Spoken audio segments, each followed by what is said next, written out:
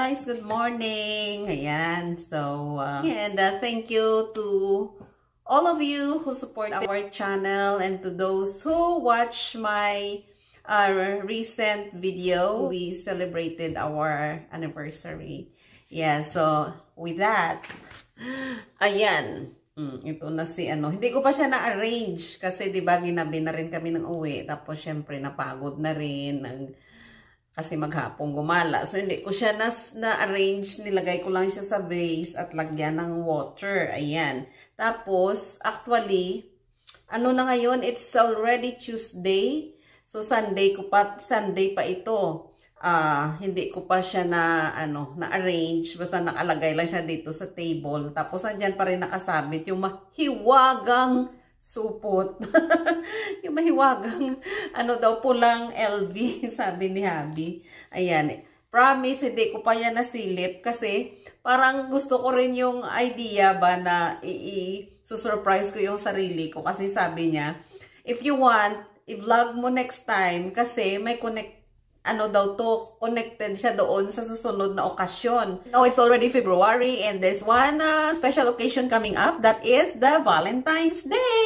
So, sabi niya, may connection ito doon sa okasyon na parating. So, yeah, I just want to wait until, that day, that Valentine's Day. And let's see. Ayan, kasi magbablog na naman ako. Yun lang naman yung akin. So, tingnan natin. Although, syempre excited din naman ako, di ba? Pagka may ganyan tayo, gusto na natin buksan agad. Pero, sabi ko, sige lang. Kasi busy din pati. Alis din kami ng kahapon. Umalis din kami. So, ay, wala. Hindi ko rin basta nakasteady lang dyan. So, sabi ko, sige ha, wag ko munang buksan, lagay lang dyan. Kaya, ayan siya. Since Sunday night, hanggang ngayon, Tuesday morning, ayan, ito pa siya.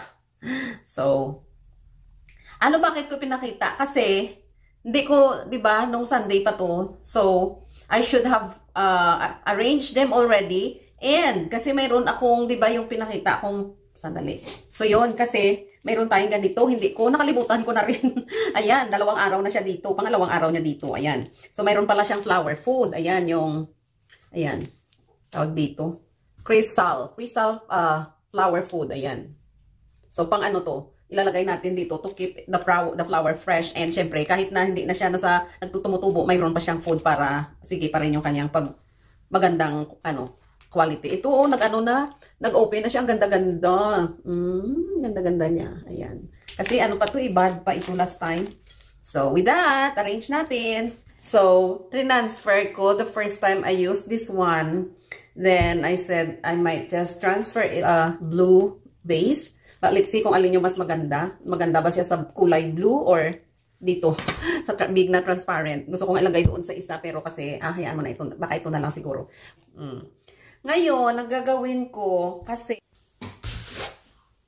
ay nako, ayan, i-insert ko na lang ito guys. I will just insert this part in my video because I missed that part.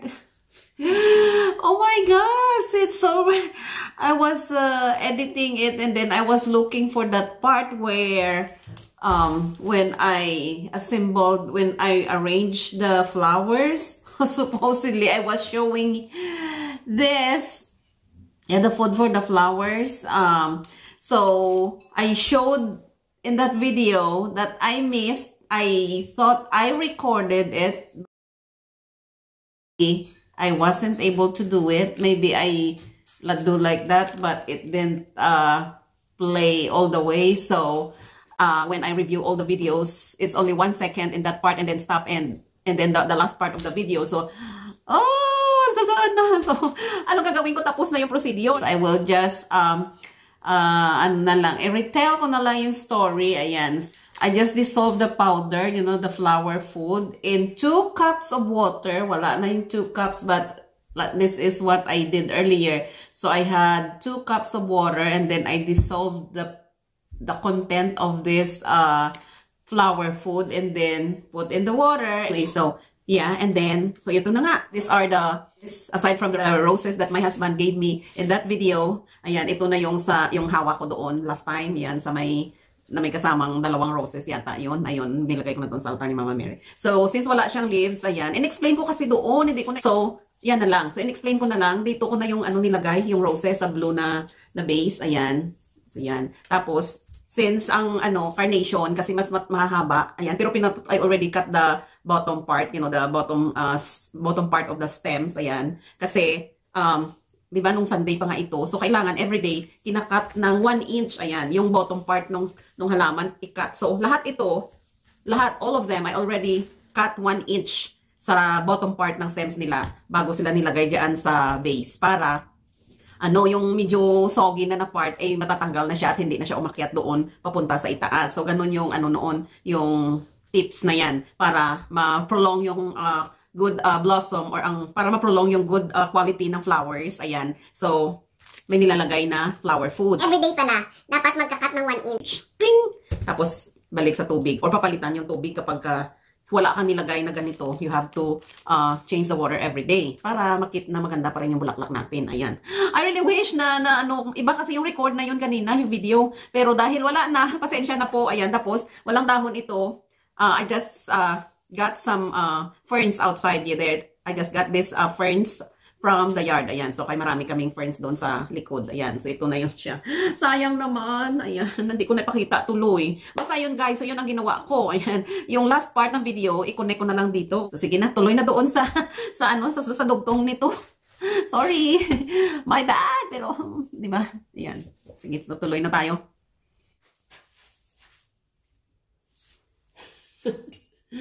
Already. So, yan na nga. Before I end this vlog, guys, I just want to give a shout out to my good friend from Hawaii. Ano, sabi dito, a circle of strength. Of course, binanggit yung pangalan namin dalawa. Ayan. Circle of strength and love founded on faith, joined in love, kept by God, forever together. Ayan. Shout out. Meron pa akong isang ipakita sa inyo. Very, yung friend ko yan is very artistic kasi yan siya. Ayan. O diba, tabi muna natin si carnation. Ayan. So, ako naglagay ng ano yan, ng heart.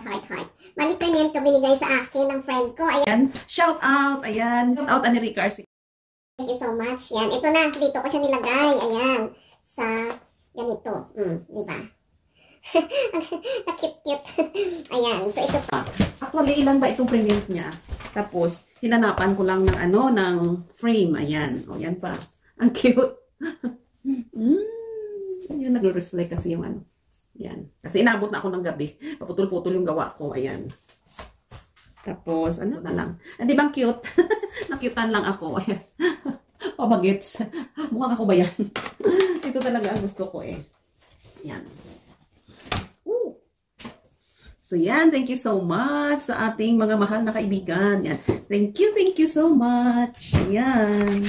From Hawaii with love. So, ano naman ang binigay kong regalo para kay Mister? Ayan, syempre, para hindi ko kasi ma-feel kapag yung binili kong regalo ay galing din sa kanyang pera. O, di ba? Kasi wala akong trabaho dito. So, ginagawa ko, nag-e-effort naman ako. Ayan, gumagawa ako ng bagay na alam niya na hindi galing sa pera niya, syempre. Gumagawa ako ng mga yung mga personalized na na cards. Ayan. So, yun naman yung aking gagawin. O nagawa ako na actually. Sa sunod naman na vlog yun para hindi naman naubos. Ayan, isabay natin dito. Ayan, simple lang kasi wala na akong time. Kasi unlike before,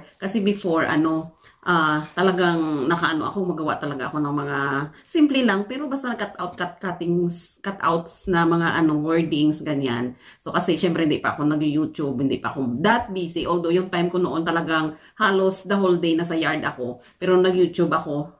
Andito na ako lagi sa loob nakaharap sa sa computer pagka libre ang oras. Ayan. Pero time management lang talaga kailangan. Pero hirap pa rin, nagkabulbul pa rin yung aking schedule, kumbaga. So anyways, hopefully, magustuhan kasi simple lang yung unlike before na marami pa akong kung anik-anik. Kasi nga, yun. Yeah. And I'm so happy kasi nagustuhan naman ni asawa. At nagugustuhan niya pagka ganyan yung mga ginagawa ko. Kasi alam niya talagang pinaghirapan ko yun. Kaya, pakiabangan na lang po sa susunod. Ayan, sa susunod naman yun papalabas natin. Ayan.